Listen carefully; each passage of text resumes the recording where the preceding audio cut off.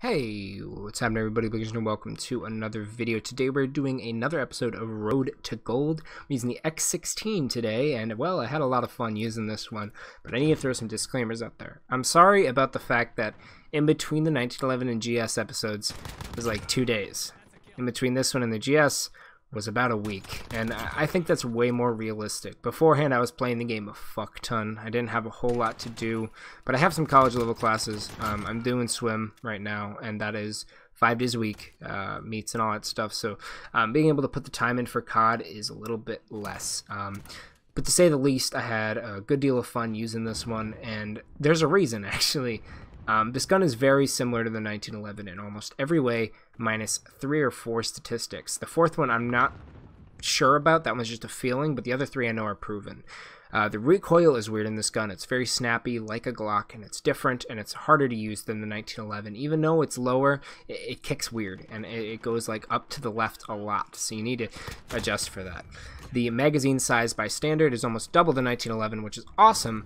But its biggest downside, and it's a big downside, it's extremely noticeable, is its terrible damage range. Compared to the 1911, they both have the same time to kill if you're at a certain distance. I think it's up to about 10 meters. But anything past that, this thing is 5, 6 shots, and it's very noticeable. I run into it a lot.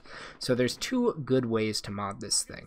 Number 1 is for range, like I did with 1911. I did not use it this way, but if you want to, just take my mod here that you're seeing on screen and add a monolith suppressor, maybe remove the tack laser, and throw something else on there, one of the grips to lower the recoil. But I just went full. This thing is aggressive, balls to the wall. So the barrel is going to be the advantage slide. I like this for a couple reasons. Number 1, it extends our damage range. Even if it slows the ADS, and it's a little bit of a trade-off.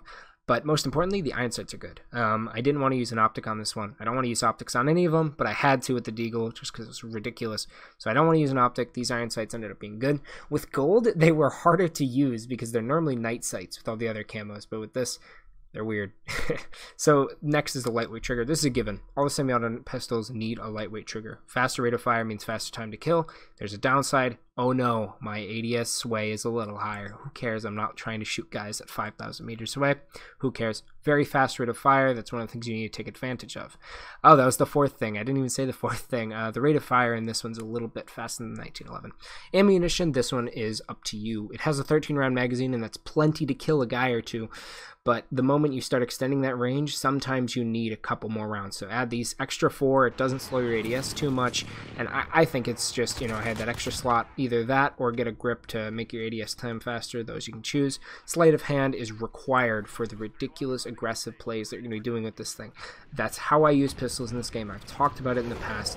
You just say play super aggressive. Your ADS time is fast. Take advantage of it. And last is a weird one. I've never used the lasers in this game, but using the tack laser was really nice.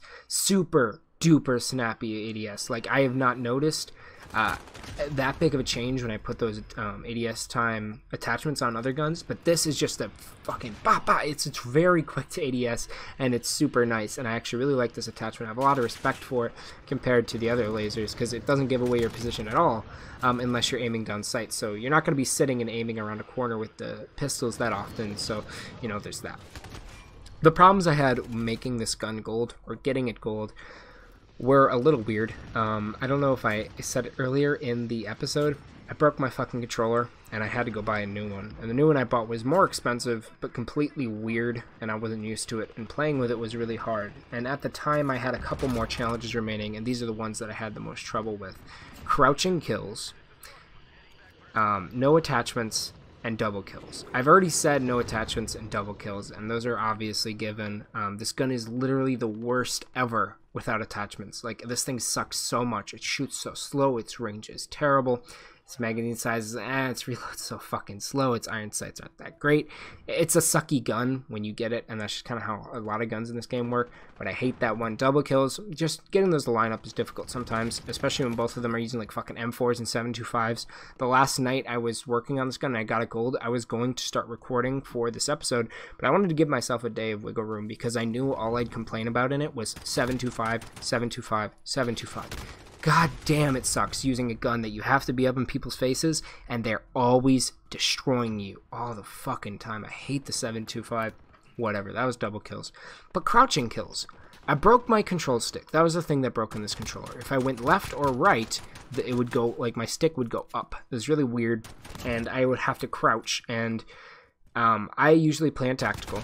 So, you know, I pressed the control stick down to crouch, and doing that was very hard, and it made me go buy a new controller. So, you know, there was a $60 price tag on that challenge, but I finally finished it.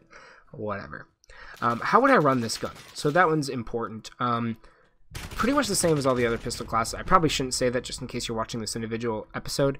You're going to want to run Scavenger because you're using Sleight of Hand. If you use Fully Loaded as your perk on the gun, then don't use that and use EOD because Claymores are crazy. But Sleight of Hand, Ghost, I love being off the radar. It's great.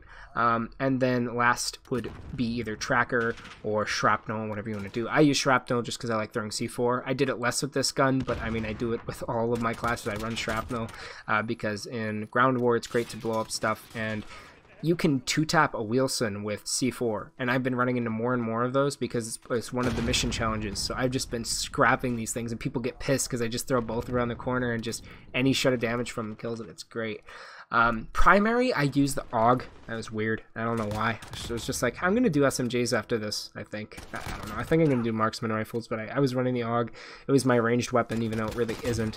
And I'm just trying to level it up because I know you can get some cool conversions. Stim, always. Stim is the best tactical in this game. I don't care who the fuck you are. You can say flashbangs are awesome. You get one of them. With Stim, you get 2 of these things. You can refresh your tactical sprint. Most importantly, you can heal. I have over 20,000 health healed with this stim. It's the best fucking thing ever. I love it.